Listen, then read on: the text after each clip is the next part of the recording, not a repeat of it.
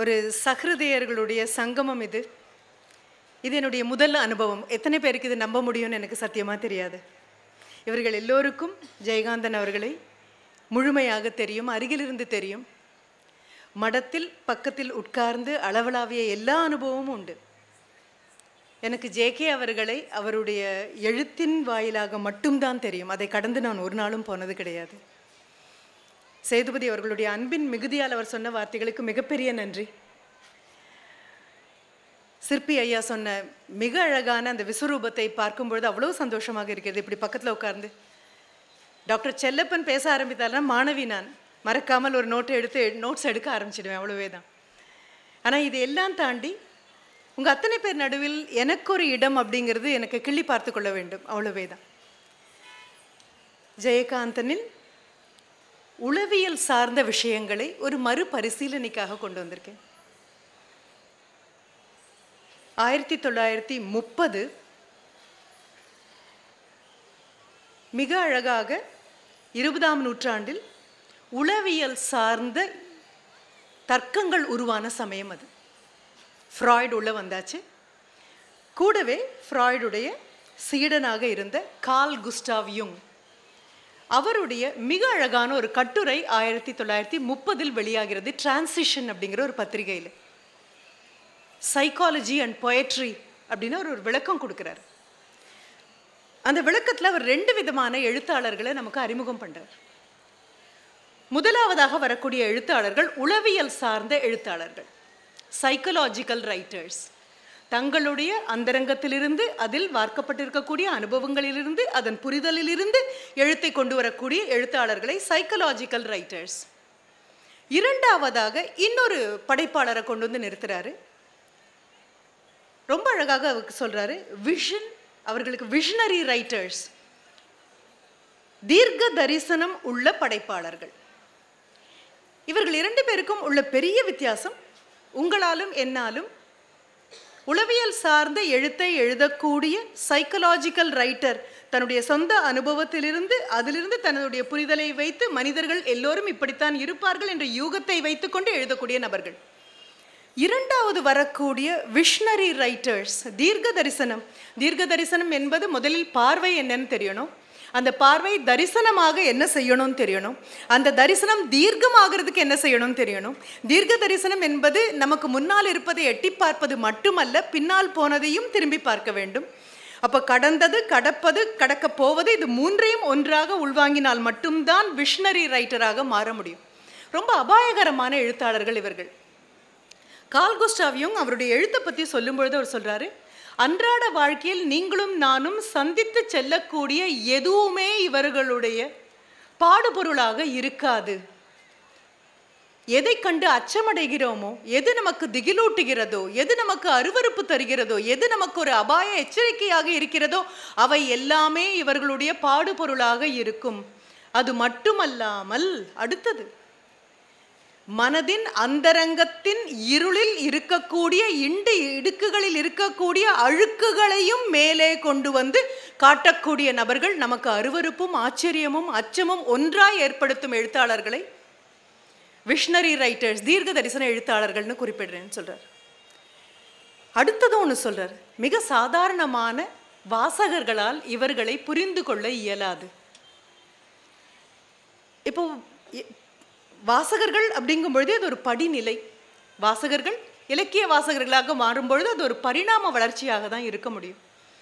இப்போ நான் சொல்லக்கூடிய ஜெயகாந்தனை பற்றிய அவருடைய உள் வெளிச்சத்தை அவர் காட்டக்கூடிய, மனிதனின் நிழல் பண்புகளை வெளியே கொண்டு வரக்கூடிய காட்சிகளை உங்ககிட்ட சொல்லும் பொழுது போகிற போக்கில் அவருடைய புத்தகங்களை வாங்கி கொண்டு போகலாம். ஏதோ ஒரு தகவல் கிடைத்தது, இந்த பெண்மணி சொன்னார்கள்.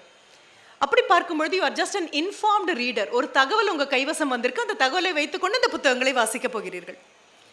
மீண்டும் ஒரு முறை அதே புத்தகத்தை ஒரு 3 ஆண்டோ 4 ஆண்டுகளோ கழித்து வாசிக்கக்கூடிய சௌபாகியம் வாய்க்குமே ஆனால், அதை நான் அப்படிதான் சொல்றேன், மிகப்பெரிய வரம் அது, கொடுப்பினை. அவ்வளவு சுலபமாக கிடைக்காது. கிடைக்குமே ஆனால் இரண்டாவது முறை நீங்கள் வாசிக்கும் பொழுது ஒரு அறிவார்ந்த ஒரு வாசகனாக உங்களுடைய படிநிலை மாறும். You become an intelligent reader. எந்த இடத்தை தாண்டி போகலாம், எந்த இடத்தை தடவி போகலாம், எந்த இடத்தில் நின்று போகலாம், எந்த இடத்தில் கிடந்து உருண்டு அனுபவித்து போகாமல் அங்கேயே தங்கிவிடலாம், இதெல்லாம் புரிந்து கொள்ளக்கூடிய இன்டெலிஜென்ட் ரீடராக மாறுவீர்கள், அறிவு சார்ந்து. மீண்டும் உங்களுடைய சௌபாகியம் இன்னும் வளருமேயானால் மூன்றாவது முறையாக நீங்க வளரணும், பரிணாம வளர்ச்சி உள்ளுக்குள்ள இருக்கணும். ஒரு 4 வருடம் கழித்து அதே புத்தகத்தை தீண்டும் இன்பம் வாய்க்கப் பெறுமேயானால், உங்களுக்கு கிடைக்குமேயானால், மூன்றாவது முறை வாசிக்கும் பொழுது அதிலிருந்து தெரியக்கூடிய வெளிச்சங்கள் முதல் வாசிப்பில் கிடைக்கவே இல்லை என்பது புரியும். You become an enlightened reader. ஒவ்வொரு வரியிலையும் புதிய புதிய வெளிச்சங்கள் எழுத்தாளன் கொடுக்கவே இல்லை. உங்களுடைய பரிணாம வளர்ச்சி புதிய புதிய இடங்களை கண்டடையக்கூடிய ஒரு வாய்ப்பாக. 4வதாக, அது பெரிய ஒரு நல் ஊழாக இருந்தால் மட்டும்தான் முடியும். இந்த 4 தரையும் வாசிக்கிறதுக்கு நீங்களும் இருக்கணும், புத்தகமும் இருக்கணும், வாசிக்க வேண்டிய விளைவும் இருக்கணும். 4வது முறையும் வாசிக்கக்கூடிய பெரும் பேறு வாய்க்க பெருமையானால் then you become an empowered reader. அவ்வளவே தான். அதற்குள்ளே இருக்கக்கூடிய எல்லா சக்தியையும் உங்களிடம் உரிந்து கொண்டாகிவிட்டது. இதற்கப்புறம் அந்த புத்தகம் உங்களுக்குள் வாழுமே தவிர புத்தகத்தை கையில் எடுத்துக்கொண்டு நீங்கள் வாழ வேண்டிய தேவையில்லாத சூழலுக்கு போவீர்கள். அதை விட ஒரு படைப்பாளனுக்கு ஒரு வாசகன் கொடுக்கக்கூடிய பெரும் மரியாதை வேறு எதுவும் கிடையாது. இது படிநிலை. எல்லோருக்கும் வாய்க்க பெறுமா என்பது சந்தேகம், ஆனால் வாய்க்க பெற வேண்டும் என்பது என்னுடைய விளை. அப்படி பார்க்கும் பொழுது கார்ல் குஸ்டாவ் யுங் சொல்லக்கூடிய இந்த விஷனரி ரைட்டர்ஸ், தீர்க்க தரிசன படைப்பாளர்களை அணுக வேண்டுமே ஆனால், அணுகி இருக்க வேண்டுமே ஆனால், வாசிக்க வேண்டுமே ஆனால், படிநிலைகளை கடந்து நீங்கள் செல்ல வேண்டுமே ஆனால் அது சாதாரண வாசகனால் முடியாது என்று அவர் சொல்லக்கூடிய அந்த இடத்திலிருந்து ஜெயகாந்தன் அவர்களை நான் உங்களுக்கு கொண்டு வந்து கொடுக்க போறேன். மறிவாசிப்புக்கு நீங்க கொண்டு போக வேண்டியது, எல்லாரும் மீண்டும் மீண்டும் பேசிய எல்லா கதாபாத்திரங்களும் பக்கத்தில் உட்கார்ந்து கொண்டு நான் சேதுபதி அவர்கள்கிட்ட சொன்னது, கௌரி பாட்டியை யாராவது சொல்லி திரும்புறதுக்குள்ள சிற்பி ஐயா கௌரி பாட்டியை கொண்டு வந்து நிறுத்தியாச்சு, கல்யாணியை கொண்டு வந்து நிறுத்தியாச்சு. நான் அப்புறம் நினைச்சேன், குருபீடத்துலேருந்து எல்லாமே உள்ள வரணும்ப்பா, சீசர்லேருந்து எல்லாமே வரணும், நிக்கி உள்ள வரணும், எது வரக்கூடாது, எல்லாமே உள்ள வரணும். ஜெயகாந்தன் உள்ள வந்தால் நிழல் கூட விடாமல் அத்தனையும் உள்ள வரணும். 1969 வந்த 2 குறுநாவல்கள், கணிசமாக சாடப்பட்ட 2 குறுநாவல்கள் 2020 ஒரு 12ஆம் தேதி மாலை மயங்கக்கூடிய இந்த நேரத்தில் மறுபரிசீலனைக்கு நம்மளுடைய மேடைக்கு வருது. இது பற்றி பேசினா பாவம், இதை பார்த்தால் பாவம் என்று சொன்ன அத்தனை விமர்சகர்களும் ஒரு விஷயம் ஜெயகாந்தன் கிட்டேருந்து படிக்க வேண்டியிருக்கு. விமர்சனம் என்பது விடை அல்ல. Criticism is not a solution for a problem. Criticism is after all criticism. விமர்சனங்கள் மட்டுமே அல்லாமல் அவை விடைகள் அல்ல, விமோசனங்கள் அல்ல. அப்போ விமர்சனங்களிலே தேங்கி போகக்கூடிய படைப்பாளனால் எந்த ஒரு பிரச்சனைக்கும் விடை காண முடியாது. நான் சொல்லக்கூடிய அந்த 2 நாவலும் பரிச்சயம் உள்ளவர்களுக்கு தெரியும். ஆடும் நாற்காலிகள் ஆடுகின்றன ஒன்று, அடுத்தது ரிஷி மூலம். இதற்கு முன்னால் இன்னொரு அழகான நூல் ஒன்று வந்தது 1965 விழுதுகள். ஓங்கூர் சாமி மாதிரி ஒரு மிகப்பெரிய ஒரு விஸ்வரூபத்தை யாரும் இனிமேல் படைக்க முடியாது. ஜெயகாந்தனே மீண்டு வந்தாலும் தன்னுடைய எழுத்தை பார்த்து நின்று ஆச்சரியப்படத்தான் அவரால் முடியுமே தவிர அவரையும் மிஞ்சிய ஒரு கதாபாத்திரமாக அது வரக்கூடியது. நான் சொன்ன இந்த 2 நாவல்களும், ஆடும் நாற்காலிகள் ஆடுகின்றன, ரிஷி மூலம், பலதரப்பட்ட வாக்குவாதங்களுக்கு ஆட்படுத்தப்பட்டவை. அதை வெளியிட்ட பத்திரிகைகள் இது போன்ற கதைகள் இனிமேல் வாரா என்று வாக்குறுதி கொடுக்க வேண்டிய அளவுக்கு தள்ளப்பட்ட 2 நாவல்களை தான் நான் இப்போ எடுத்துட்டு இருக்கேன். நான் சொன்னது முதல்லையே ஒரு ஆன்டிசிபேட்டரி பெயில் ஒன்று எடுக்கிற மாதிரி நான் சொன்னேன். ஒரு தீர்க்க தரிசன எழுத்தாளன் அப்படின்னு சொல்லக்கூடியவன் நமது மனதில் யாருக்கும் தெரியாது என்று சந்தோஷமாக மறைத்து வைத்து கொண்டு இருக்கக்கூடிய அத்தனை விஷயங்களையும் எந்த விதமான கூச்சமும் இல்லாமல் பெருங்கருணையோடு எல்லோர் முன்னாலும் கொண்டு வந்து வைக்கக்கூடிய ஒரு நபர். நான் சொல்லக்கூடிய இந்த பெருங்கருணை அப்படிங்கிறது தயவு செஞ்சு சாதகமாக அன்புன்னு தப்பா புரிஞ்சுக்காதீங்க. இது அன்பு அல்ல. பெருங்கருணை என்பது பற்றற்ற பற்று. அந்த கதாபாத்திரத்தின் மேல் அவருக்கு விருப்பும் கிடையாது, வெறுப்பும் கிடையாது, ஐயோ பாவம் என்ற பரிதாபமும் கிடையாது. மருத்துவன் முன்னால் நோய்வாய்ப்பட்டிருக்கக்கூடிய ஒரு நோயாளியை பார்த்து மருத்துவனுக்கு என்ன உணர்வு தோன்ற வேண்டுமோ அது மட்டும்தான் தன் பாத்திரங்களை குறித்து ஜெயகாந்தனுக்கு தோன்றியவை. மிக அழகான நெருக்கம் அது. இதுதான் ஆண்டவனுக்கும் இருக்கக்கூடியது. பற்றில்லா பற்று. இந்த பற்றில்லா பற்று தான் இலக்கிய புரிதல். எந்த கதாபாத்திரத்துக்காகவும் உட்கார்ந்து தேம்பி தேம்பி அழக்கூடிய ஒரு வாசகனாக இருந்தால் அந்த நிலையை விட்டு கடந்து என்னால் போக முடியாது. முன்னுரையில் எழுதும் பொழுது ஜெயகாந்தன் அவ்வளோ அழகாக அதை சொல்றார். உங்களை வெல்வது ஒரு வெற்றியே அல்ல, உங்களையும் கடந்து போக வேண்டும். இலக்கியத்தில் வெல்வது அல்ல வெற்றி, காலத்தையும் கடந்து போக வேண்டும். அதுதான் இலக்கியத்தின் வெற்றி. என்னுடைய எதிர்காலத்தையும் தாண்டி, if I can look beyond the behind, இதுதான் இல்லை, இதற்கப்புறம் எதுவும் இல்லை என்று சொன்னதற்கப்புறம் தீர்க்க தரிசன எழுத்தாளன் கொஞ்சம் எட்டி பார்ப்பான். இந்த அலங்காரவல்லி அம்மாள் கதாபாத்திரத்தை எடுத்து பக்கத்தில் வச்சுக்கோங்க. போகும்பொழுது நிதானமாக, please ventilate your mind, that's only pre requisite. Already உங்கள் தலைக்குள்ளே இருக்கக்கூடிய எல்லாவற்றையும் வைத்துக்கொண்டு பக்கத்தில் ஜெயகாந்தனுடைய அலங்காரவல்லி அம்மாளை உட்கார வச்சிங்கன்னா இடம் பத்தாது. அது ஒரு விஸ்வரூபம். அது பல நேரங்களில் ஷேக்ஸ்பியர் மாதிரி தான் தோணும். கதாபாத்திரங்கள் கையை மிஞ்சி வளர்ந்து போகும் பொழுது ஒரு படைப்பாளி அப்படியே விட்டு விட்டு போவான். செல்லப்பன் ஐயா அவ்வளோ அழகாக சொன்னார், என்ன கதை முடிந்து விட்டது, ஆனால் பிரச்சனை முடியவில்லை. The story comes to an end, but it does not conclude. Resolution கிடையாது. காலம் காலமாக வரக்கூடிய அவர் சொன்ன அதே ஆர்கிடைப்ஸ், மூலப்படிமங்கள், தொன்ம படிமங்கள். இந்த அலங்காரவல்லி அம்மாளை அன்றாடம் வீட்டில் தாயாக நாம் பார்க்கிறோம். எவ்வளவு சதவிகிதம் அப்படிங்கிறதுல தான் நமக்கு மாறுபட்ட கருத்து. பெண் குழந்தைகளுக்கு அப்பா மேல் இருக்கக்கூடிய அளவற்ற பிரியம், ஃப்ராய்ட் சொல்கிற மாதிரி, if it becomes Electra complex R father fixation, பார்க்கக்கூடிய எல்லா ஆண்களிலும் என் தந்தையின் பண்பை மட்டுமே தேடக்கூடிய பெண்ணாக நான் மாறுவேனே, ஆனால் எனது குடும்ப வாழ்க்கை நன்றாக அமையாது. ரொம்ப நுணுக்கமான உளவியல் சார்ந்த விஷயம் அது. தந்தையிடம் உள்ள பண்புகள் தந்தையிடம் மட்டும்தான். 1604 அந்த காலகட்டங்களில் ஷேக்ஸ்பியர் கொண்டு வந்த டெஸ்டிமோனா கதாபாத்திரம் அதுவே தான். டெஸ்டிமோனாவை அத்தனை பேர் நிற்கக்கூடிய அந்த சபையில் நிறுத்தி, ஒத்தெல்லோவின் பின்னால் நீ இறங்கி போனாயா அல்லது வசியம் செய்து உன்னை கூட்டிக் கொண்டு போனானா என்று கேட்கும் பொழுது, I followed him on my free will அப்படின்னு டெஸ்டிமோனா சொல்வா. அதே மாதிரி கிங்லியருக்கு கொண்டு வந்தீங்கன்னா கிங்லியர்லையும் அதே தான் வரும்.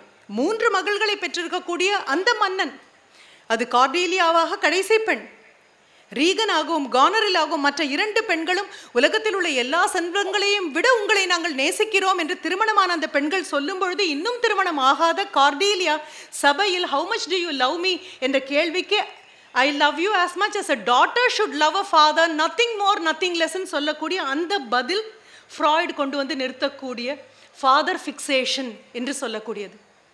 அலங்காரவல்லி அம்மாளுக்கு பால்ய பருவத்தில் அப்பாவாக இருக்கக்கூடிய அந்த ராவ் பகதூர் மணிமாறன் அவர்கள் மேலே மிகப்பெரிய ஒரு பக்தி. அப்பா என்றால் இவர்தான், ஆண் என்றால் இவர்தான் பார்க்கக்கூடிய அந்த பெண்ணால் சூதாடியும் குடிகாரனுமான தன் கணவனை ஏற்றுக்கொள்ள முடியவில்லை. 25 ஆண்டுகளுக்கு முன்னால் ஏதோ விடுதியில் தற்கொலை செய்து கொண்ட அந்த நபரது அவமானம் குழந்தைகள் மேல் பட்டுவிடக்கூடாது அப்படின்னு சொல்லி 2 ஆண் குழந்தைகளையும் 2 பெண் குழந்தைகளையும் அவர்கள் யார் பேரிலும் அன்போ காதலோ கொள்ளாத அளவுக்கு அவர்களை மதிமயக்கி கொண்டு போகக்கூடிய ஒரு தொன்ம படிமம். ஆங்கிலத்தில் அது ரொம்ப அழகாக சொல்லுவோம், டிவோரிங் மதர் ஆர்கிடைப். அருகில் இருந்து அந்த குழந்தைகளுடைய உள்ளுணர்வை முழுமையாக உறிந்து கொள்ளக்கூடிய ஒரு அம்மா.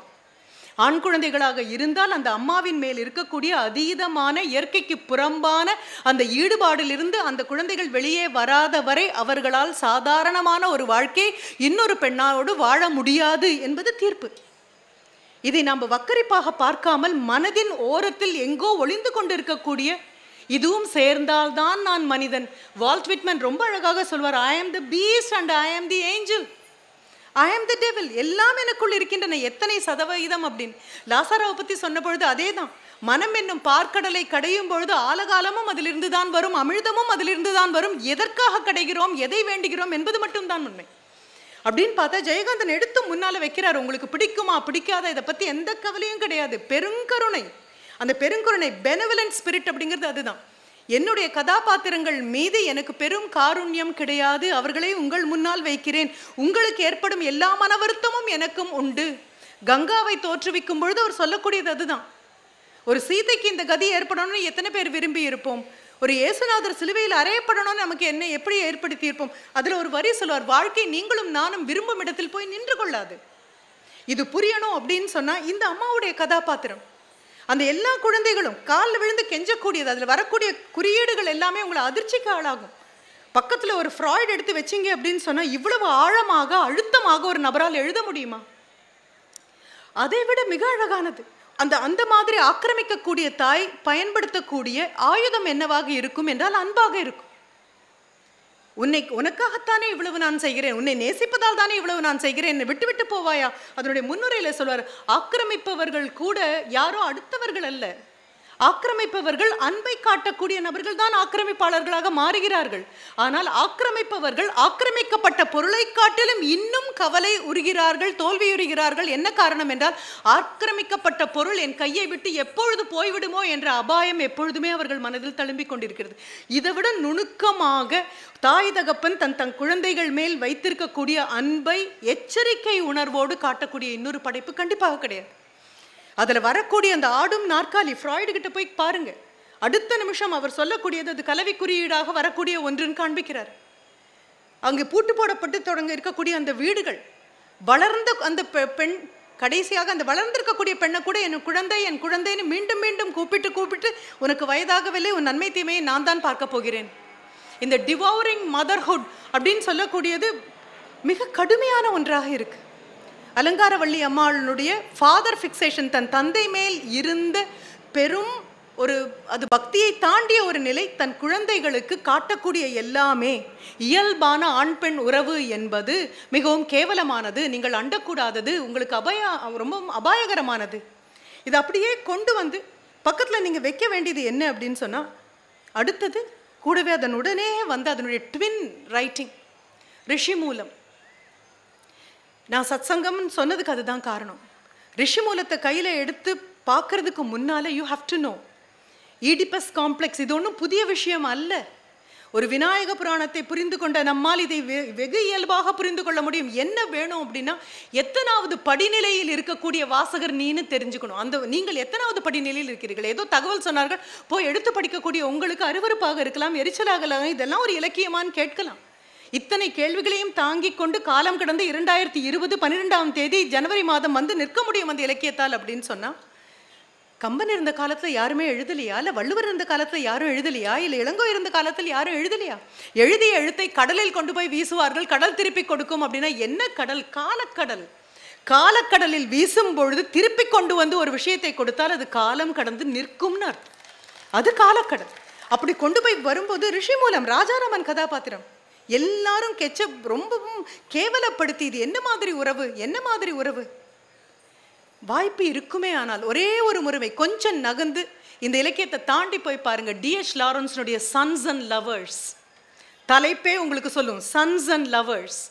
அம்மாவனுடைய மூத்த குழந்தை, எல்லா அம்மாக்களுக்கும் தன்னுடைய தலைச்சனாக இருக்கக்கூடிய ஆண் குழந்தை மேல் அபாரமான அன்பு இருக்கும். அம்மாவின் அனுமதி இல்லாமல் அந்த குழந்தை அந்த பக்கம் இந்த பக்கம் பார்க்காது. இப்போ இருக்கக்கூடியது ஒற்றை குழந்தையாகவும் 2 குழந்தைகள் இருப்பதனால் கொஞ்சம் வேற, கலாச்சாரம் கூட வந்து கை கொடுக்கறதுனால வேற. மற்றபடி அந்த அபாய லக்ஷ்மண் ரேகா எல்லா இடத்துலையும் ஓடிட்டே தான் இருக்கு. அந்த அம்மா கதாபாத்திரம் sons and lovers. DH Lawrence இதே தான் திருப்பி சொல்றாரு. அதில் வரக்கூடிய அம்மா பேர் கர்ட்ரூட். ஹேம்லெட் கிட்ட போனீங்க அப்படின்னா கடைசி வரைக்கும் அவனுடைய அம்மா பேரும் கர்ட்ரூட். ஹேம்லெட்டால் அவனுடைய அம்மாவை கொல்ல முடியாது. தவறு செய்திருக்கிறாள் தாய் என்று தெரியும், தந்தை கொல்லப்படுவதில் அவளுக்கு கைகள் இருந்திருக்கிறதுன்னு தெரியும், தன்னுடைய சிற்றப்பனையை அவள் திருமணம் செய்து கொண்டிருக்கிறாள், எல்லாம் தெரியும். அம்மா குற்றவாளின்னு தெரிந்தாலும் he will say, I can never bring myself to kill my mother. Mother fixation. என்ன செய்தாலும் அம்மா செய்வது சரியாகத்தான் இருக்கும் எங்கக்கூடிய அந்த ஒரு எண்ணம்.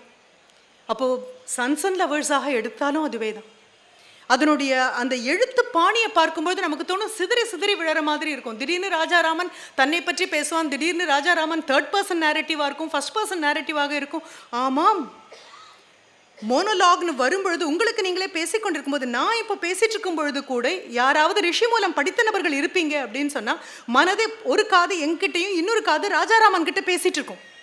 இது வெகு இயல்பானது. நனவோட யுத்தியில் இது மிகவும் இயல்பாக வரக்கூடியது. ராஜாராமன் மாதிரி ஒரு கதாபாத்திரம் காலையில் ஒரு நபராகவும் இரவில் ஒரு நபராகவும் அம்மா மேல் தனக்கு இருக்கக்கூடிய அளவு கடந்த இந்த மோகத்திற்கு என்ன பொருள்னு தெரியாத ஒரு குழந்தையாக. ஜெயகாந்தன் கேட்குற அதே கேள்வியை தான் கேட்குறேன். அப்படிப்பட்ட மனிதர்களை என்ன பண்ணலாம்? கொன்னுடலாமா? வெளியில காட்டாமல் இருக்க வரைக்கும் எல்லாரும் உத்தமர்கள் தானே. காட்டாமல் இருக்க வேண்டும்னு கூட தெரியாத குழந்தைய என்ன பண்ணுவீங்க? காலையில் ஒரு மாதிரி, அதற்கு பிராயச்சித்தம் மாதிரி அவன் சொல்லக்கூடிய மந்திரங்கள் எல்லாரும் நினைப்பாங்க, ஆஹா எவ்வளோ சிரேஷ்டமான குழந்தை, எவ்வளவு நல்ல குழந்தை. இரவில் வரும்பொழுது தகப்பன் தனக்கு ஒரு எதிரியாக பார்க்கக்கூடிய ஒரு குழந்தை. இந்த தகப்பனுடைய தொந்தரவு இல்லைன்னா அம்மா எவ்வளோ நிம்மதியாக இருப்பாங்க என்று பார்க்கக்கூடிய குழந்தை. அந்த குழந்தையனுடைய பேச்சு எல்லாமே முன்னுக்கு பின் முரணாக இருக்கும், பக்குவம் அடையாத ஒரு நிலையாக இருக்கும். கடைசியில் அவன் என்னவாக மாறுவான் அப்படின்னு சொன்னா, இந்த தாயின் மேல் இருக்கக்கூடிய இந்த ஈடிபஸ் காம்ப்ளெக்ஸ் வில் பிகம் தன்மோகமாக மாறும். அதுக்கிடையில் ஒரு ட்ராமாட்டிக் எக்ஸ்பீரியன்ஸ், அம்மாவை அவன் எந்த கோலத்தில் பார்த்தான் என்பது, அம்மா தன்னை தப்பாக புரிந்து கொண்டு விட்டாளே என்பது, அந்த புரிதலை மாற்றி சொல்ல தனக்கு முடியவில்லையே என்பது, இது அத்தனையும் சேரும் பொழுது என்ன நடந்தால் என்ன, எனக்கு சுகம் கிடைத்தால் போதும் என்கிற நிலைக்கு மனித மனம் தள்ளப்படும். அது ஒரு வதைவுறு மோகம்னு சொல்வோம். மீண்டும் மீண்டும் தன்னைத்தானே வதைத்துக் கொள்வதில் ஒரு சுவாரஸ்யம் ஏற்படுது. தன் கையை தானே வெட்டிக்கிறது, தன்னைத்தானே சிதைச்சுக்கிறது. இந்த சூழ்நிலையில் அம்மாவிற்கு பதிலாக இன்னொரு பெண்மணி வரும்பொழுது அதுவும் ரொம்ப இயலாக இருக்கு. அவர் தன்னுடைய முன்னுரையில் ரொம்ப அழகா சொல்வார், ராஜாராமனால் ஏற்றுக்கொள்ள முடியாத, பக்குவம் இல்லாத, புரிதல் இல்லாத அவனுடைய மனநிலையை கடந்த ஒரு நிலையில் சாரதா மாமியை என்னால் படைக்க முடிகிறது. இது இயல்புதானே என்று சொல்லிக்கொண்டு போகக்கூடிய அளவுக்கு புரிதல் உள்ள ஒரு பெண்மணியை என்னால் படைக்க முடிகிறது. முடிந்து வரும்பொழுது எதிரில் இருக்கக்கூடிய எரிகாட்டில் தானே சிதையில் ஏறக்கூடிய ஒவ்வொரு பிணமும் தானாக நினைத்து கொள்ளக்கூடிய ஸ்பிளிட் பர்சனாலிட்டியாக மாறக்கூடிய இந்த படிநிலையை நீங்கள் ஃப்ராய்டு போய் பார்த்தீங்கன்னா ரொம்ப அழகாக, அண்ட் ஜெயகாந்தன் ரொம்ப அழகாக சொல்கிறார், I have not red Freud. நான் பார்த்தது இல்லை, நான் படித்ததே இல்லை. என்ன பெரிய ஆச்சரியம் அப்படின்னு சொன்னால், மிக பெரும் கருணையுள்ள மனங்கள் எல்லாமே இந்த வழியில தான் போகும். அது ஷேக்ஸ்பியராக இருந்தாலும் இந்த வழியில தான் போகும், அது டால்ஸ்டாயாக இருந்தாலும் இந்த வழியில தான் போகும். நீதிபதி ஸ்தானத்தில் தன்னை ஏற்றி உட்கார வைத்துக்கொண்டு இதனால் அறியும் நீதி என்னவென்றால் அப்படிங்கிறது மட்டும்தான் ஒரு படைப்பாளி எழுத போறான் அப்படின்னு சொன்னா, ஆண்டவனுக்கு பக்கத்துல கூட அவனால இருக்க முடியாது. ஆண்டவனையும் ஒரு படைப்பாளையும் அடைப்புக்குறிக்குள் அடக்க முடியாது. ஐயா இப்போ கேட்டார் இல்லையா சிற்பி ஐயா, இன்னும் ஜெயகாந்தனை ஏன் பேசுகிறோம் அப்படின்னு சொன்னால், அடைப்புக்குறிக்குள் பிறப்பு இறப்பு என்ற தேதிகளுக்கு இடையில் within the brackets writer will never get சாண்ட்விச்ட். இடையில் சொருகப்படுறதுக்காக அவனுடைய வாழ்க்கையில் விட்டகுறை தொட்டகுறையாக எங்கேயோ விட்டது மறுபடியும் எடுத்துக்கொண்டு வரக்கூடியது. ராஜாராமன் கதாபாத்திரத்தை படித்து முடிக்கும்போது அச்சம், ரொம்ப பயமா இருக்கு, அந்தரங்கம் இப்படி வெளிப்படையாக போயிடுமோ அப்படின்னு. அகத்தின் அழகு முகத்தில் தெரிந்தால் ஓகே, அகத்தின் அழுக்கு முகத்தில் தெரிந்து விட்டால் என்ன பண்ணுவோம் தெய்வமே அப்படிங்கிற மாதிரி ஒரு எழுத்து அது.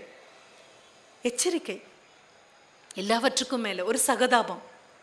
அப்படி ஒரு நபரை வாழ்க்கையில் சந்திக்க நேர்ந்தால் it's okay even if it is not ஓகேன்னு சொல்லக்கூடிய புரிதலின் நிலைக்கு என்லைட்டன்ட் ரீடராக மாறதுக்கான பரிணாம வளர்ச்சி அது. ரொம்ப சுலபமாக புறங்கையால தள்ளலாம். ஆழ படிக்கணும், அழுத்தமாக படிக்கணும், மீண்டும் மீண்டும் படிக்கணும், புதிய வெளிச்சங்கள் வர்றதுக்கு. இது கூடவே வந்தால் தன்னிலை மூளைப்படிமமாக பார்க்கக்கூடிய ஒன்று யார் அப்படின்னு சொன்னால் ஓங்கூர் சாமி. என்ன அபாரமான அவர் ஓங்கூர் சாமியினுடைய அலையலையான சிரிப்பு அப்படின்னு ஜெயகாந்தன் சொல்லும் பொழுது எனக்கு ஓங்கூர் சாமி முகத்தில் ஜெயகாந்தன் முகம் போய் உட்கார ரெண்டு பேரும் சேர்ந்து சிரிக்கிற மாதிரி தான் எனக்கு ஒரு அனுபவம் கிடைக்குமே தவிர வேறு ஒன்றுமே இல்லை. ஆலமரங்களை பார்க்கும் பொழுதெல்லாம் எனக்கு ஓங்கூர் சாமி மாதிரி தோணும். இதன் அடியில் தானே அந்த சாமி உட்கார்ந்து. சித்தர்கள் பரவலாக இருந்த நாடு இது, சித்தர்களை நம்பிய நாடு, நம்பிக்கைக்கு பாத்திரமாக சித்தர்கள் இருந்த நாடு. என்ன மாதிரி ஒரு பிலாசபி அதுல வரக்கூடிய வைத்தியர் சாமி. பால்வினை நோய் வந்திருக்கக்கூடிய பெண்களுக்கு நான் கண்டிப்பாக வைத்தியம் பார்க்க மாட்டேன் என்று சொல்லக்கூடிய ஒரு நபர். ஓங்கூர் சாமியார் எவ்வளவு சுலபமாக அந்த பிரச்சனையை தீர்ப்பார் தெரியுமா? ஒரு சாமியாராக நீ மாட்டேன்னு சொல்லலாம், ஒரு வைத்தியனாக உனக்கு இந்த உரிமை கிடையாது இல்லையா? யார் நோயாளியாக வந்தாலும் வைத்தியம் பார்க்க வேண்டியது தானே உன்னுடைய வேலை. சாமியாக நீ மாட்டேன்னு சொல்லலாம், ஆனால் வைத்தியனாக நீ பார்த்துத்தானே ஆகணும். அப்போ வைத்தியர் சாமியை வைத்திய சித்தராக மாற்றக்கூடியது. புனிதம் புனிதம் என்கிறாயே, என்ன மாதிரி வரிகள் அது, என்ன மாதிரி வரி. எல்லாவற்றையும் வேண்டாம் என்று வெறுப்பவன் அல்ல சாமியார், எல்லாவற்றையும் ஏற்றுக்கொண்டு விரும்புபவன் சாமியார். எவ்வளவு சுலபமானது. எனக்கு வினோபா பாவே அவர்களுடைய வாழ்க்கையை பற்றி அவர் எழுதின அந்த சுவாரஸ்யமான அனுபவம் தான் அந்த நேரத்தில் ஞாபகம் வந்தது. காந்தியடிகள் சபர்மதி ஆசிரமத்தை தொடங்கின போது முதல் சிஷ்யனாக போய் சேர்ந்த வினோபாவுக்கு காந்தியடிகளை மிகவும் பிடிக்கும். சொல்ல போனால் ஹி வாஸ் மோர் காந்தியன் தேன் காந்தி அப்படின்னு சொல்கிற அளவுக்கு அவரை பிடிக்கும். ஏன்னா நம்ம அதே மாதிரி ஹென்ரி டேவிட் தோரோவை பற்றி சொல்லும்போது சொல்லுவோம், he was more எமர்சோனியன் than Emerson himself அப்படின்னு சொல்லுவோம். சீடர்கள் குருவை தாண்டி போகக்கூடிய. அப்போது சமைக்கக்கூடியது காந்தியடிகள் தான், உணவு சமைக்கக்கூடியது காந்தியடிகள். பரிமாறுறதுக்கு அவருக்கு ரொம்ப பிடிக்குமா. உட்கார்ந்து சாப்பிடுவதற்காக அமர்ந்திருந்த வினோபா அவர்களுடைய இலையில் கொண்டு வந்து முதலில் பரிமாறினது பாவற்காய் பொரியல். வினோபாவிற்கு காந்தியடிகளை பிடிக்கும், பாவக்காய் பிடிக்காது. ஆனால் வினோபா வெகு சின்ன வயசுல 7 வயதிலேயே பிரம்மச்சரிய விரதம் எடுத்தாச்சு. விருந்துகள் நடக்கக்கூடிய இடத்துக்கு போகாத நபர், விருந்து உண்பது உட்பட எல்லாம் தவத்திற்கு புறம்பானது என்று நம்பிய அந்த நபர் பாவக்காய் பிடிக்காது, காந்தியடிகளை பிடிக்கும். என்ன பண்ணுறதுன்னு தெரியாமல் அவசரமாக அந்த பொரியல் எடுத்து வாயில் போட்டு முழுங்கி திரும்பும்போது காந்தியடிகள் பார்க்குறாரு, இலையில பாவக்காய் இல்லை, கொண்டு வந்து மறுபடியும் வச்சிடறாரு. ஓ, எனக்கு ரொம்ப பிடிக்குமா அப்படின்னு. அப்போ வினோபா சொல்வார், விரும்பியதை விடுவது அல்ல துறவரம், விருப்ப இல்லாத விஷயத்தையும் ஏற்றுக்கொள்வது துறவரம். அப்படி இது இட்ஸ் அ காந்தியன் ஃபிலாசபி. ஒங்கூர் சாமியார் அங்கே வந்து நின்று சொல்லக்கூடியது இட்ஸ் அ காந்தியன் ஃபிலாசபி. இளநீர் விற்கக்கூடிய அந்த பெண்ணை பற்றி சொல்லும்பொழுது சொல்வார், யார் வேண்டுமானாலும் அந்த தொழில் செய்யலாம், அது அவளுக்கானது அல்ல, தனக்கான தொழிலை விட்டு விட்டு இதற்குள் இந்த பாதைக்குள் வருகிறாள் அப்படின்னு சொன்னால் எவ்வளோ பெரிய பெண்ணாக இருப்பாள். ரொம்ப சுலபமாக நீங்கள் கம்சலையை சொல்லிட்டு போனீங்க. நான் அதையும் பக்கத்தில் அவர்கிட்ட சொன்னேன். கம்சலை நீங்கள் சொல்கிறதுக்கு முன்னால் நான் சொன்னேன், இந்த கதாபாத்திரம் புரட்சிகரமானது, இந்த கதாபாத்திரம் புரட்சிகரமானது அப்படிங்கும்போது நான் திரும்பி சொன்னேன், கண்ணகி சிலையை பார்த்து என்னோடது தானே அது அப்படின்னு கம்சலை கேட்பா அப்படின்னு சொன்னேன். இப்படி ஒரு பெண் கதாபாத்திரத்தை உங்களால் பார்க்க முடியாது. ஒரு திரைப்பட நடிகன் மேல் பெரும் மோகம் கொண்ட ஒரு பெண், அது ஒரு பேதையாகத்தான் அவர் பார்க்குறாரு. இதுதான் மறுபடியும் நான் சொல்கிறேன், பெனவலன்ட் ஸ்பிரிட், பெருங்கருணை. பெருங்கருணை, குற்றம் இது, தவறு இது, அறத்திற்கு புறம்பானது, எதை பற்றியும் நோக்காமல் ஒப்ஜெக்டிவாக பார்க்கக்கூடியது, பற்றற்ற பற்று நிலை. இலக்கியத்தின் பரிணாம வளர்ச்சியினுடைய ஃபைனல் ஃபேஸ் அது. அங்கே போய் நின்று அங்கே இருக்கக்கூடிய போஸ்டர் உடம்புல சுற்றிட்டு அந்த வண்டியில் ஏறக்கூடிய அந்த பெண்ணை தாவி எடுத்து அவளுடைய கணவன் அந்த வண்டியில் உட்கார வைக்கும் பொழுது, அந்த வண்டியில் இருக்கக்கூடிய அடியில் இருக்கக்கூடிய கைலி, பழைய கைலி துணியை எடுத்து உடம்புல சுற்றி விட்டு என் கூட வா அப்படின்னு சொல்லும் பொழுது அவள் சொல்வாள், ஒன்றை நான் கேவலமாக பேசினேன், நான் இனி வரமாட்டேன் அப்படிங்கும்போது அவன் ஒரு வார்த்தை சொல்லுவான், ஐ டு நாட் நோ. இயல்பாக ஒரு பெண்ணாக நான் சொல்கிறேன், ஒரு கணவன் கிட்ட ஒரு பெண் என்னெல்லாம் பார்க்குறாப்பா, எதிர்பார்க்கிறத நான் சொல்லலை, பார்க்கறத சொல்கிறேன். எதிர்பார்ப்பு வேறு, அதில் ஏமாற்றங்கள் இருக்கலாம். பார்வையை தரிசனமாக மாற்றினா என்னுடைய சகோதரன் என் கணவனுக்குள்ளே பார்க்குறேன், என் தந்தை என் கணவனுக்குள்ளே பார்க்குறேன், அந்யோன்யமான என்னுடைய நண்பர்களை அதற்குள்ளே பார்க்குறேன். பூரணமான ஆண்மையின் மொத்த உருவமாக ஒரு ஆணை பார்க்கும் பொழுது அதில் கணவன் கம்சலை என் கணவன் அவகிட்ட ஒரு வரி சொல்லுவான், திரும்பி போய் பாருங்க, உடம்புறந்தவன் மாதிரி உன்னை பார்த்துக்கிறேன், பயப்படாமல் என் கூட வா அப்படின்னு சொல்லுவான். என்ன மாதிரி ஒரு இலக்கியத்தினுடைய எந்த கட்டத்தில் கொண்டு போய் நம்ம நிறுத்துகிறோம், எப்படி ரசிகத்தன்மை எவ்வளவு மேலே கொண்டு போகணும்.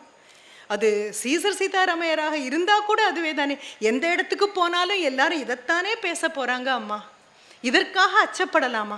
யார் சொல்லுவாங்க? பக்கத்தில் வந்து நின்று தோளை தட்டி கொடுத்து தடவி கொடுத்து இதற்காக நீ அச்சப்படலாமா, இதற்காக பயப்படலாமா, நீ நிற்கிறதுக்காக பிறந்த பெண்மணி அல்லவா அப்படின்னு கூட சொல்லணும். அப்படின்னா அது கௌரி பாட்டி யுகசந்தியாக இருந்தாலும் சரி, சில நேரங்களில் சில மனிதர்களில் வரக்கூடிய அம்மா கதாபாத்திரமாக இருந்தாலும் சொல்லி, வழியில் போகக்கூடிய எத்தனை பெண் குழந்தைகளை நான் பேசி இருக்கிறேன்.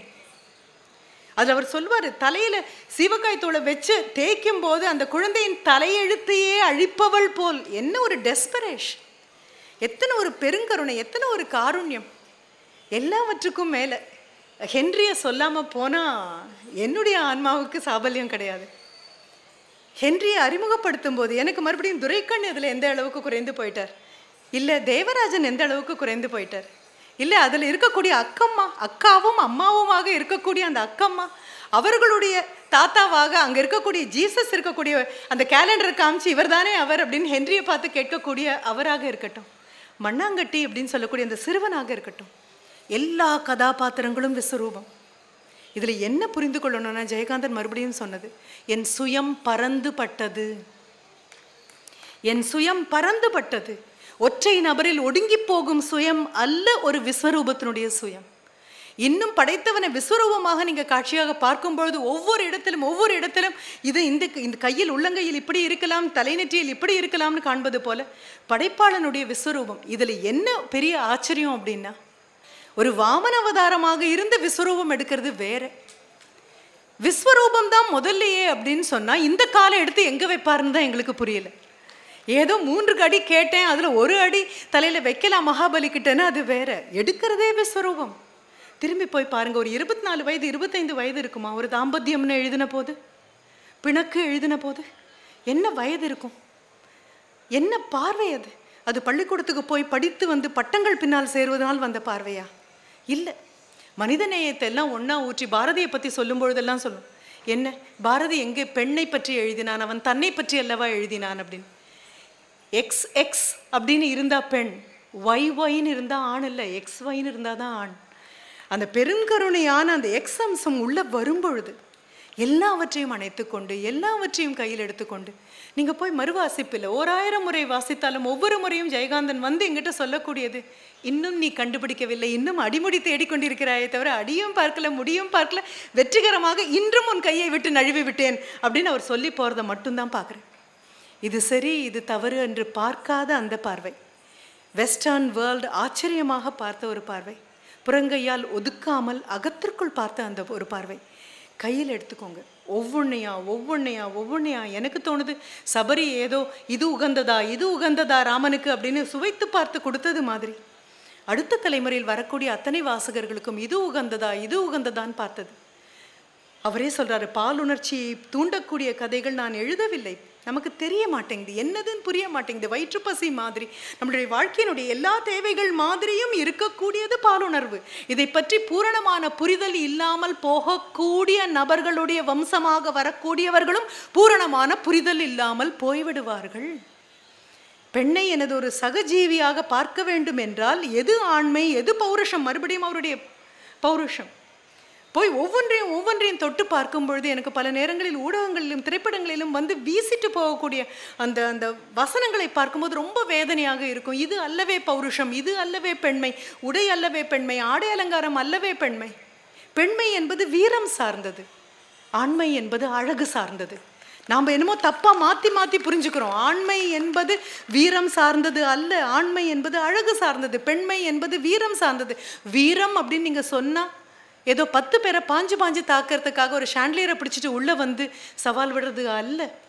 எல்லா சூழ்நிலைகளிலும் ஒரு ஃபீனிக்ஸ் பறவை போல எரிந்தடங்கி நெருப்பிலிருந்து உயிர்த்து வராமல் சாம்பலிலிருந்து உயிர்த்து வர ஒரு பெண்ணால் முடியுமே ஆனால் அது வீரம் சார்ந்தது. அதற்கு துணையாக நிற்க முடியுமே ஆனால் அது அழகு சார்ந்தது. இனி அவருடைய முன்னுரைகளை படிங்க. நான் சொல்லக்கூடியது, என்னுடைய மாணவர்கள் கூட 18 வயசு குழந்தைங்கள்லாம் வந்து என்னுடைய அறையில் உட்காரும் பொழுது ஜெயகாந்தன் எப்பவும் பக்கத்தில் படிச்சுட்டு இருப்பேன். நான் என்ன சொல்லலாம், பாராயணம் பண்ணிட்டு இருப்பேன் வேணான்னு சொல்லலாம். அதை படிச்சுட்டு இருக்கும்போது ஒரு குழந்தை என்கிட்ட கேட்டால், மேம் என்ன படிக்கிறீங்க, இது ஜெயகாந்தன் எப்படி இருக்கும் தெரியல அம்மா, உனக்கு எப்படி இருக்குன்னு எனக்கு எப்படி தெரியும், எனக்கு எப்படி இருக்குங்கிறதே எனக்கு இன்னும் பூரணமாக புரியல. என்ன கதை படிச்சுட்ருக்கீங்க? சரி, அந்தரங்கம் புனிதமானது படிச்சுட்ருக்கேன். சரி, நான் படிச்சுட்டு தட்டுமா? தாராளமாக படி. படித்ததுக்கப்புறம் திருப்பி தரணும் எனக்கு, அவ்வளோதானே தவிர நீ எத்தனை தடவை வேணாலும் படித்து முடிச்சுட்டு வந்து குழந்தை உட்காந்து 18 வயசு குழந்தைங்களுக்கு என்ன புரியாதுன்னு நினைக்கிறோம்ப்பா. அம்புக்குறிகள் இருக்க வேண்டிய இடத்தில் காட்ட வேண்டிய திசைகளை காட்டும் தைரியம் அம்புக்குறிக்கு இருக்குமே ஆனால் போகும் பாதைகள் நேர்வழியாகத்தான் இருக்கும். மூத்த தலைமுறை அம்புக்குறியாக இருப்பதற்கு அச்சப்பட்டு விழுவதனால் மட்டும்தான் அடுத்த தலைமுறை எங்கே போவதுன்னு தெரியாமல் கண்ணு பார்த்து குழந்தைங்க முன்னால் வச்சதுக்கப்புறம் அந்த பொண்ணு வந்து எங்கிட்ட சொல்கிறேன், எவ்வளோ தைரியம் இல்லை? ஆமாம்மா, ரொம்ப தைரியம். அந்தரங்கம் புனிதமானதா மேடம்? கண்டிப்பாக அம்மா. எது அந்தரங்கம்னு புரியணும், எது புனிதம்னு புரியணும், அந்த அந்தரங்கம் அவ்வளவு புனிதமானதுங்கிறதும் அடுத்தது புரியணும். குழந்தைகளோடு வாசிங்க. அவர் சொல்கிறார், பாடப்புத்தகங்களாக வைப்பதற்கு என்னுடைய படைப்புகளுக்கு தகுதி இருக்கிறது, ஆனால் உங்களது வகுப்பறைகளுக்கு அந்த தகுதி வந்துவிட்டதா என்பது தான் எனக்கு தெரியவில்லை அப்படின்னு சொல்கிறார். எதுலேயும் சோட போகலை. ஒருத்தர் வாழ்ந்த காலத்தில் வாழறதை தவிர வேறு என்ன சௌபாகியம் கிடைக்க முடியும்? தெய்வம் நல்லூழ் அப்படிங்கக்கூடியது ஒரு பேனாவில் எழுதி தலையில் திருத்தமாக எழுதலை அப்படின்னா எனக்கு தெரியாது. ஏதோ 10 வயதில் ஜெயகாந்தன் கையில் போன மேடைகள்லாம் சொல்கிறேன், மாயா ஓவியத்தில் ஆனந்த விகடனில் வந்திருக்கக்கூடிய அக்ரஹாரத்து பூனை இன்னும் அந்த டெஃபினிஷனை தாண்டி அழகு போகலை. எங்கள் ஊர் மிகவும் அழகானது, எங்கள் ஊரில் இருப்பவர்கள் மிகவும் அழகானவர்கள். யாரை பற்றி நினைக்கும் பொழுதெல்லாம் மனத்திற்கு சந்தோஷம் தோன்றுகிறதோ அவையெல்லாம் அழகானவை தானே. ரொம்ப சுலபம். இவ்வளோ சுலபமாக உங்களால் பார்க்க முடியுமா? பார்க்க முடிஞ்சால் எல்லாம் அழகு. அப்போ என்ன வேணும் நமக்கு? திவ்ய நேத்திரம் வேணும், கண்கள் அப்படி வேணும். எதிரில் வந்து நிற்கக்கூடியது கிருஷ்ணனே ஆனாலும், சொல்வது கீதோபதேசமே ஆனாலும், இருப்பது குருக்ஷேத்திரமே ஆனாலும் 2 பேருக்கு மட்டும்தானே அந்த பாக்கியம் கிடைச்சது. ஒரு அர்ஜுனனுக்கு கிடைச்சது, ஒரு சஞ்சயனுக்கு கிடைச்சது.